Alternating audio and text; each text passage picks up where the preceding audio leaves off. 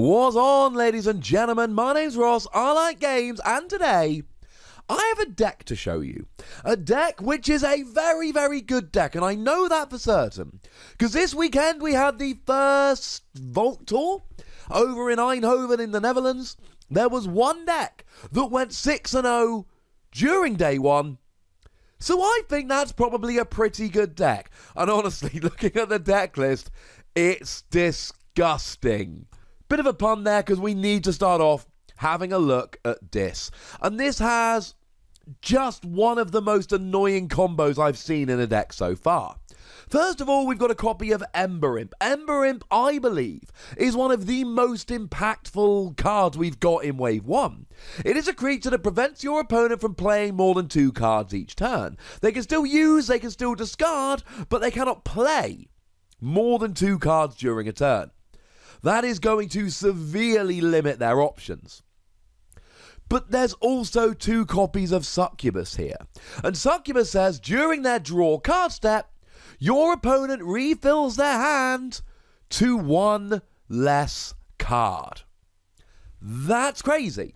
Because it doesn't say 5 rather than 6, it says 1 less. So if you get both Succubus out at the same time, that is 2 less. Not 1 less. Plus, you've got an Ember Imp down as well. Also, I should mention, there's 1 copy of Toxin here that makes your opponent discard a random card from their hand when you reap.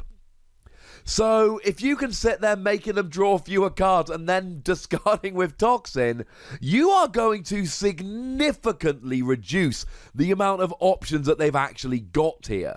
And then, just in case you weren't disrupting them enough, how about Snudge, which returns an artifact or flank creature to its opponent's hand.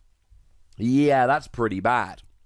But the other thing that this deck does supremely well is making it extremely difficult for you to forge a key. You see, there is a copy here of the artifact Lash of Broken Dreams. Now, this is not always in play. The ability, I mean, obviously the artifact is. The artifact has to be used. You have to have a dis turn, and you have to use the action. But when you do, keys cost +3 during your opponent's next turn. That's kind of annoying. But there's also 2 Grabber Jammers here. Now, this is a skill which is just always in play. For each Grabber Jammer that you've got down, your opponent's keys cost 1 more Ember to forge. Yeah. So, it's not like you're always going to have this, but 2 Grabber Jammer down, and then you use Lash of Broken Dreams, and all of a sudden, your opponent isn't paying 6 Ember to forge a key. They're paying 11 Ember to forge a key. And might I remind you at this stage, you've got Ember Imp, you've got Succubus, you've got Toxin, so you are severely hurting their options in terms of what they can draw and what they can do, and then you're vastly increasing the cost of forging a key, and at this stage you're probably starting to go, you know what, that's actually a pretty disgusting deck. I wasn't lying to you, ladies and gentlemen. I wasn't lying to you. Now, one of the things I adore about this deck, it's a Mars deck. I love Mars. People have not been giving Mars much credit. But the other thing I hear about Mars a lot is, you know what, Mars is good if you've got the right combos. If you can get the combos going, Mars becomes awesome. Cool. This might be one of the things we need. We've already mentioned Grabber Jammer, but we've got some really, really nice house cheating here. You see, there are 3 copies of John Smith. John Smith is a very, very good card. John Smith has elusive, which means you've got to attack it twice in order to try and take it down. And when you fight or you reap, you ready a non-agent Mars creature. Now, there's not a huge amount of creatures here. We've literally just got 2 Grabber Jammer and 2 YX Zelo Bolter, but still, you are cheating here. You are cheating to get extra things going on. I said house cheating. What I mean is you're cheating in terms of being able to do more than you should. So you reap with Grabber Jammer, which incidentally captures an Ember. Yeah, that's pretty good. Then you reap with John Smith, and then you can reap with it again. So you get free Ember while capturing an Ember, and when Grabber Jammer goes down, the Ember goes back to your opponent, that sucks, etc. This is very, very powerful. And there's a copy of Squawker here that readies a Mars creature or stuns a non-Mars creature. So actually, you can ready potentially 4 extra creatures in a single turn. Tell me that doesn't sound redonk, ladies and gentlemen. Tell me it doesn't sound redonk. Now, the other house we haven't mentioned yet is Shadows. And look, Shadows steal Ember. This is why Shadows is so gosh darn good. Because you steal Ember, which means you gain and your opponent loses at the same time, and then they can't forge a key. And there's a lot here that we've got. And the first one we got to mention, obviously we've got to mention it, it's Bait and Switch. I did my top 10 cards from Keyforge yesterday. I'll pop a link in the description. And the number one, I'm going to be honest with you, ladies and gentlemen, it wasn't particularly close, was Bait and Switch. It is the best card in Wave 1. Bait and Switch says, if your opponent has more Ember than you, steal one. Repeat this card's effect if your opponent still has more Ember than you. So if they start with an even number of Ember, you get half of it, and you end with the same amount as them. But if they start with an odd number of Ember, you actually finish with one more than them. If they've got 12 or more Ember, you just get enough to forge a key next turn. That's ridiculous. You can stop them forging a key, but of course it gets better. We've got 2 copies of Ghostly Hand, double Ember bonus when you play it, and if your opponent has exactly 1 Ember, steal it. We've got Nerve Blast, which steals an Ember, and if you do, you deal 2 damage to a creature. We've got Relentless Whispers, that deals 2 damage to a creature, and if it destroys them, steal an Ember. We've got one of the very best turn 1 cards possible in Treasure Map. Gives you an Ember bonus, and if you've not played any other cards this turn, gain free Ember, but then you can't play any more cards. So if you get this turn 1, going first, you can only play 1 card, play it down, get free Ember. Although incidentally, as far as I'm concerned, the very best turn 1 card is actually Ember Imp, which is also in this deck. That's a bit silly. We got Seeker Needle that deals 1 damage to a creature, and if you destroy it, you gain 1 Ember. Clearly, kind of the opposite of Nerve Blast. We've got 1 copy of Skeleton Key. Okay, it captures an Ember rather than steals, but it still stops your opponent forging, so that's alright. Carlo Phantom gets you an Ember, steals an Ember every time you play an artifact.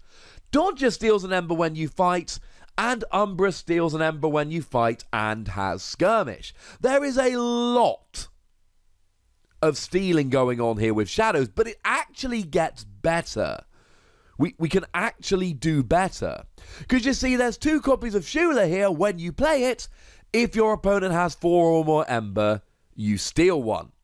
Well, that's pretty gosh darn good. The Terror, if your opponent has no Ember, you gain 2. Now, that's not stealing Ember, but essentially what you can try and do here is steal the last of their Ember and then play the Terror to take advantage of it.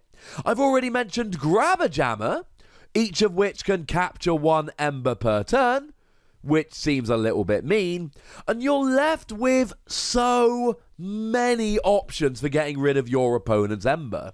And to me, that seems like the overwhelming strength of this deck. You've got that combination of ridiculous options to steal Ember, combined with all of this disruption that we've got in Dis, and the extra creatures you can constantly use with Mars, and essentially you can go, hey, I'm playing Dis, you're getting massively disrupted, have fun trying to do anything. You can go Mars and go, actually, I'm going to do way more than I should be allowed on this turn, and if I'm Reaping, I'm getting so much Ember. Or you can play Shadows and just steal all of their Ember. There are so many options. And the last theme that we need to look at, cheeky damage / destroying creatures. You can do a lot of damage to creatures here without ever fighting. You've got Gateway to Dis, which destroys each creature, yours and your opponent's, and you get free chains. You've got Free Fates that destroys the 3 most powerful creatures. Your creatures in this ain't that powerful, ladies and gentlemen. You are not rocking particularly powerful creatures. Ooh, Pit Demon. 5 power. Incidentally, I should have mentioned Pit Demon earlier. It's got an action which steals an ember. It's just one more way of stealing ember. It's a bit over the top. Now, we've also got, if we head on into Mars, we've got Orbital Bombardment. Reveal any number of Mars cards from your hand. For each card revealed, deal 2 damage to a creature. Phosphorus Star stuns each non-Mars creature, yours and your opponent's. You gain 2 chains. Squawker can stun a non-Mars creature. Remember, this isn't destroying, but it basically does the same thing, so I'm going to allow it. Wyexilo Bolter deals 2 damage to a creature when you fight or reap, and if it destroys them, you purge them. And we've got Nerve Blast, which deals 2 damage to a creature. Oubliette, which purges a creature power 3 or lower. And Relentless Whispers, that deals 2 damage to a creature. Oh yeah, and I did mention Seeker Needle earlier, which deals damage to a creature. These are pre-constructed decks made with an algorithm. You want to be able to do stuff here. You want some certain themes. And here, we've got stealing, and we've got disruption, and we've got cheating to do more stuff, and we've got cheeky damage, and it all adds up to a redonkulous deck. Now, there are just a couple of cards I've not mentioned yet, so I should jump in quickly and finish off here, shouldn't I? Martians make bad allies. Reveal your hand, purge each non-Mars creature and gain 1 ember for each card purged this way. You don't really want to go purging all your Dis and Shadows creatures, but late in the game to win, I can see you wanting to do this. This could be the difference. And then we've got a copy of Biometrics Backup. Gives you an ember bonus, and the creature to which it is attached gains destroyed. Put this creature in your archives, and then of course, you can then grab it at the beginning of your next turn. Really good if your opponent takes down something like your Ember Imp, and you get it right back. Or they take down one of your Succubus, and you get it right back. This is a disgusting deck, but I love it. As long as I'm not playing against it, I do not want to play against this deck. One of the things I love about Keyforge, even though these decks are made with an algorithm, sometimes like this, you look at a deck and you go, well, of course it's really good. That's over the top good. So it went 6-0 day 1. I'm going to be very excited to see how it does when we get to Top Cut. But for now, ladies and gentlemen, I would like to know what you think about this deck. So please let me know your thoughts in the comment section. Go nuts. But please do remember the rule. Be nice, would you? And then make sure you like this video, subscribe to this channel, and follow me on Twitter at the Wossy, where we talk about Keyforge and other games. But by far the most important thing as always, look after yourselves till next time. Thank you very much for watching. My name's Ross, and you've been watching Wossy Plays.